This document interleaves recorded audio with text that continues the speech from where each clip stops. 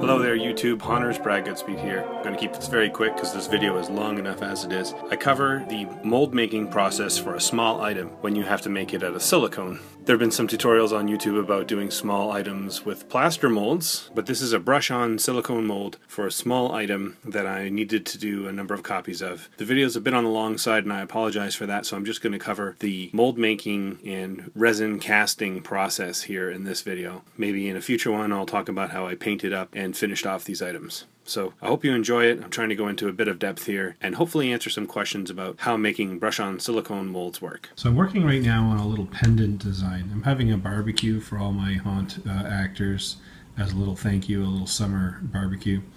And I want to give everyone a little present, so, and also work on sort of costume detail. So I've sculpted this little pendant out of Monster Maker's clay.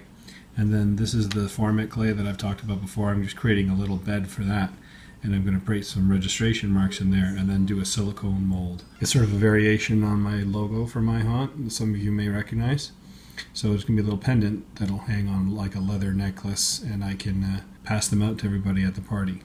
Okay, so I just put it into this clay bed for mold, and I started carving these registration channels in here, but then I realized this is a one-piece mold. There will be no underside to this, so I don't need to register the silicone to a second side. So the only thing I need to register is the silicone to the plaster mold, the mother mold that I'm going to put on top. So for that I'm going to actually, once the silicone is down, I'm going to cut triangle sections out of these corners and right here, and that's going to let the silicone register into the master mold.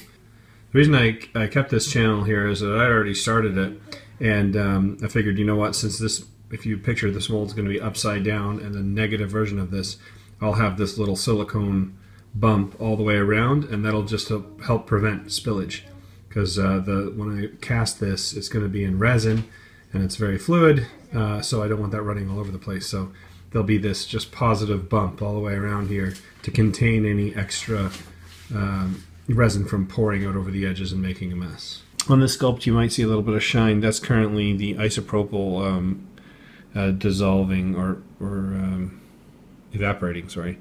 This is a isopropyl myristate, I think it's called. I think it's also used as a makeup remover, but in this case it's also a solvent of Monster Maker clay.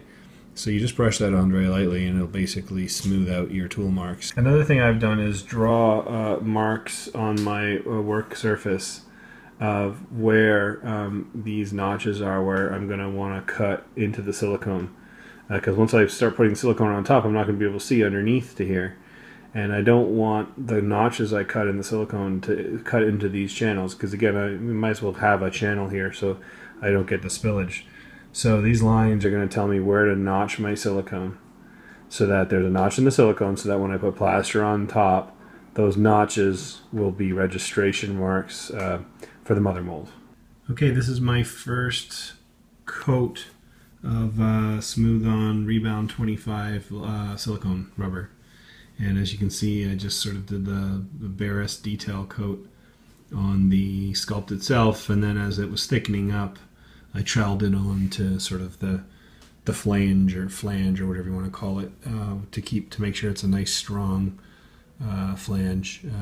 So you don't want to be trying to dab the rubber as it thickens too much into your details, or it could glom up and it can make an air bubble, which is detrimental to your final cast. So okay, this is after my second coating of Rebound 25.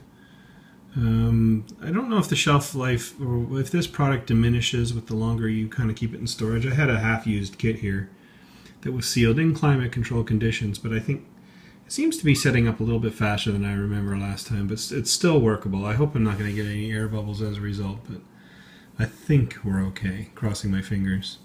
This is a second coat, as I mentioned. This is not thickened. I wanted to get one more coat with normal viscosity, but for the next coat I want to start really building up on top of that sculpt there with some thickness to deal with for strength.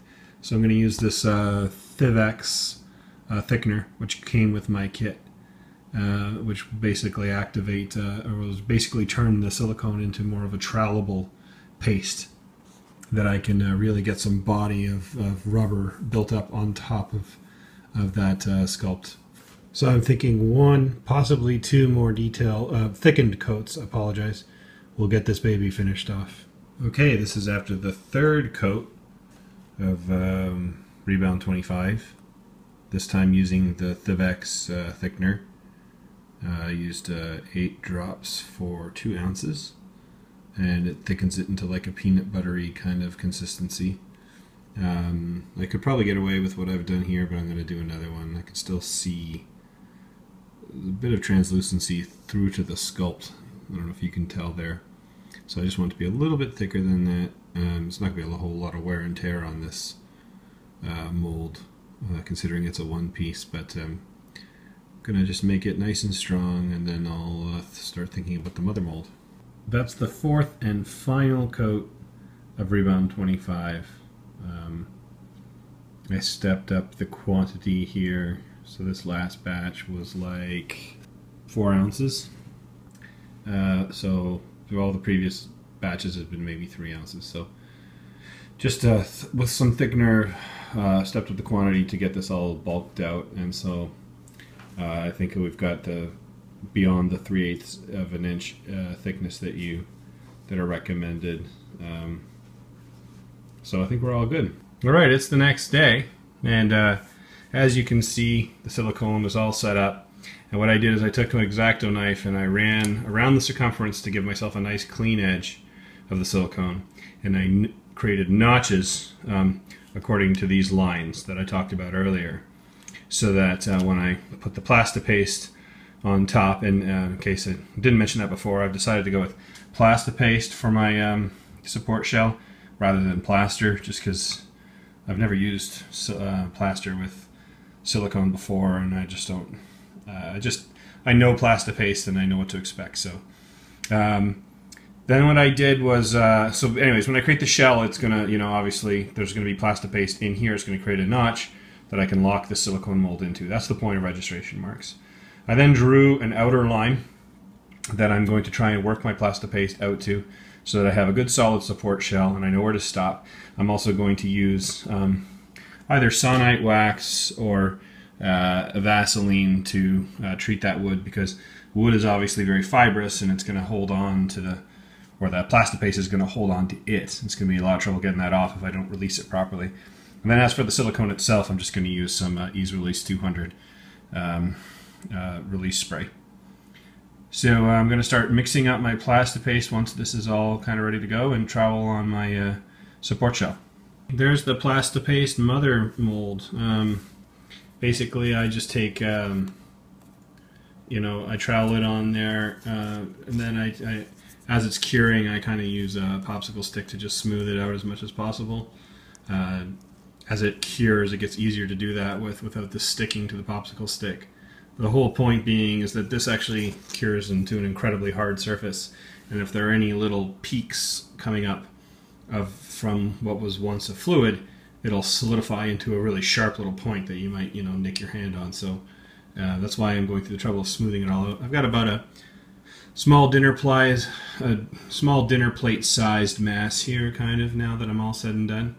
This will be a very strong jacket, stronger than it needs to be for this piece, but just in case I didn't mention it, the point of a mother mold is that the silicone mold underneath is obviously very flexible, which is great for demolding, and silicone is great for holding detail, but you'd get a warped piece if you tried to just cure your finished piece inside a flexible mold. So you need the hard jacket. Now again, this is going to be upside down, so I was toying with the idea of trying to make the top of this a level flat surface by inserting PVC connectors in there, and then having lengths of PVC that I could create a frame and level off, but I'm just not going to bother.